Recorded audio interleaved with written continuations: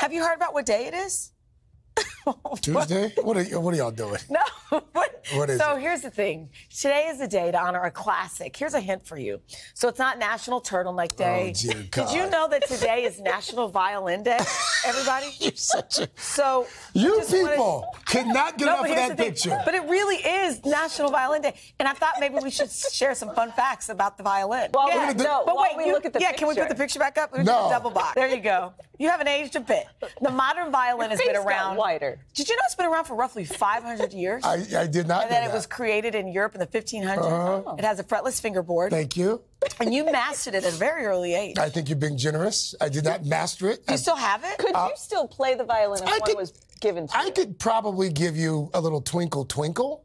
All right, I think that's the next. That's how we elevate this story. It's time to level up in 2023. Or maybe it's time to just let the picture go.